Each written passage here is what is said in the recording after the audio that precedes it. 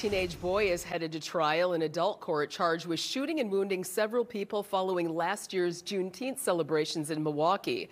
Our Bill Miston explains we've learned the teen identified himself in the video after his arrest.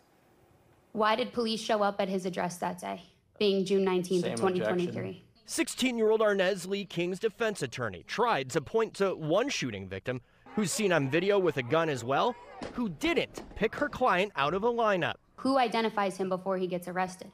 Mr. Parsons identifies him from the video, and then he gets arrested and he identifies himself on the same video. That video is a key piece of evidence about what happened that June afternoon. Police say a fight between girls escalated when boys got involved. Prosecutors say Lee King is the one in this video in a black hoodie with blue writing. He stumbles out of a fight and out of view of the camera. Then another boy pulls out a gun and fumbles with it. Prosecutors say Lee King fired his gun at least 4 times into the group. 6 people were shot. Some were seriously wounded. And did he, in fact, identify himself as the man in this photo? He did.